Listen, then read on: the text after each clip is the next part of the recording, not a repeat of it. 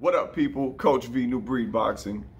Yin and Yang and how its philosophy can be implemented into your boxing training, tactics, and strategy. So a lot of people associate yin and yang with the martial arts and don't realize boxing is also a martial art. In fact, one of the oldest. So with that being said, it's only right that we find a way to implement this into our boxing, right? So a lot of people don't realize also when you're involved in a fight, say, whether it's boxing, MMA, or whatever, you're involved in yin and yang on multiple levels. For example, you're in the ring, you're going to be out the ring. Red corner, blue corner. Somebody's got to win, somebody's got to lose. Somebody's conscious, somebody might be unconscious.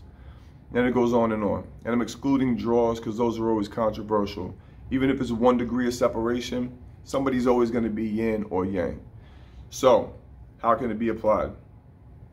When you look at the yin and yang swirl with the 2 dots, it's 4 dimensions, right?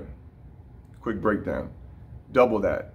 Make it go left and right intermittently. It's up to you to use it like a dial to switch it left and right when necessary. Switching clockwise, counterclockwise, however you want to depict it. So, when you're looking at your opponent, right? One guy's on the outside, inside fighter, outside fighter. Offense, defense, leading, countering. Once you implement left high, right left, low high, high low into those other aspects, the person with the most complete comprehension of this and that applies it under pressure and in action will have the biggest advantage. And I'm not talking about beginners. This is more for intermediate and advanced guys. When you're dealing with beginners, you can just smash somebody with straight athleticism. When you're dealing with more advanced people, you're going to need a little bit more than that to bring to the table. So this is where you're going to benefit. You see the openings. Some openings are legitimate, some are traps. You probing in and out, you got to learn how to gauge the line in the sand, the imaginary line in the sand, because the target's going to dictate the weapon, right? If you see somebody's wide open on the lead side of their face for a cross, boom, you start testing the waters with your foot feints, right? If you see an opening that's legitimate, you can go straight for it. If you see, and that's yin, the opening, and the actual action of catching that opening is yang.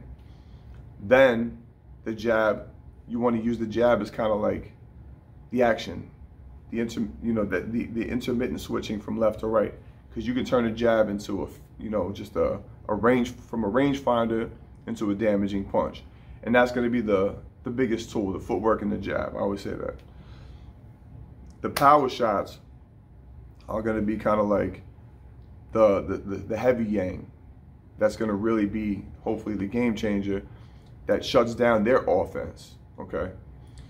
And when you see an opening, you start probing the jab or you start feinting. That's a good way to kind of intermittently, without overcommitting, switch from yin to yang to kind of test the waters, okay? So feints and jabs and footwork are going to be kind of like the middle ground. Then once you see an opening, if you go for the opening and they're on point, then you got to switch your tactics. So what you're going to do, if you want to hit them high on the left side of their face, fake low to the right side of their body. That's one option. I mean, there's so many variables. I'm just giving you, some small examples.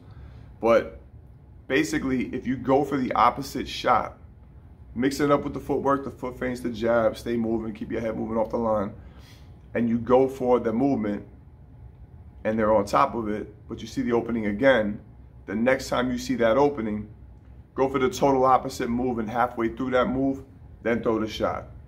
That's just one of a million examples. As you're in the ring, playing around and kind of experimenting, you'll start to get a better comprehension of what works for you. But it's all yin and yang. And again, the person that has the best understanding of that is going to have the most distinct advantage. So have some fun with it. Start experimenting with the high, low, high, left, right, left. Tell me how it works. Let me know in your next sparring session if it worked for you. Put that in the comment section. Also want to say thank you because we reached 1.5 million views last night. Went from 960,000 to 1.5 overnight. So that's great. 11,000 something subscribers now. We're moving along, making that progress. So like, dislike, keep that yin and yang balance. I don't care what it is. Show me some kind of action. Share, subscribe, comment. Go check out my Instagram, coach.b_.